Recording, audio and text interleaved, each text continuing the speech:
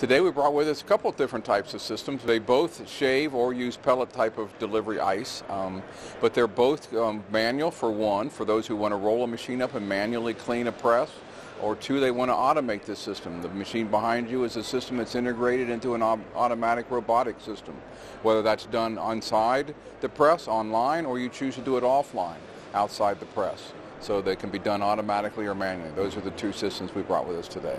Now explain to me how you work with customers. My understanding you offer a bespoke service. We will work with them on a consultative type basis, finding a solution for how do they want to clean, what are their cleaning goals. Do they want to clean online, offline?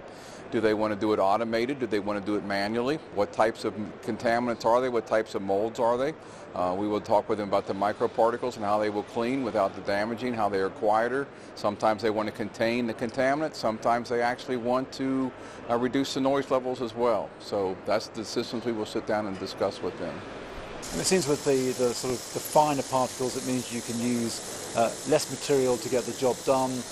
Is that a consideration as well? Is that environmental factor as well, using less? Using microparticles is becoming key to the tire industry. Traditionally, they're very aware of the 3mm particle size. It takes more air to fully accelerate to get the work out of a 3mm particle.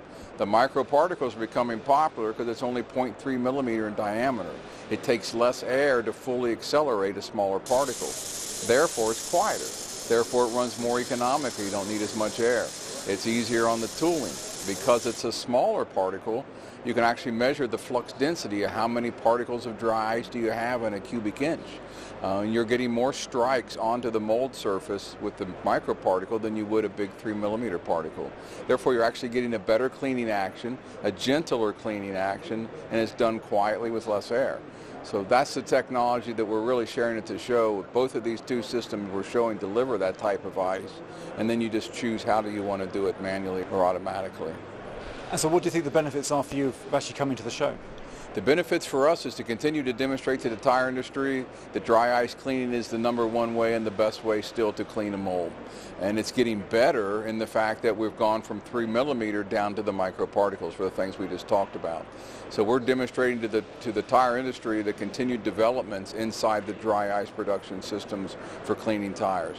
That it's still the best way to clean a tire without damaging the mold and without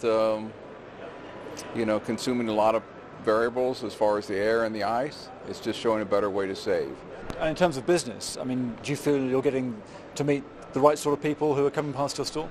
Absolutely. We are meeting everybody that's in the tire industry. We have seen, without naming names, I don't think there's a brand name that's not been to the booth yet. So many people are here to clarify and to re-understand what is new at ColdJet, and we are explaining to them the things that are new, that we now have a key account manager that's focused on the tire industry, that we have recently acquired IceTech, which will help us just to further penetrate in the tire industry, and we're explaining to them the microparticle technology for the tire industry. So all of those key players have been here, and they're all understanding the things that we are newly developing for the industry.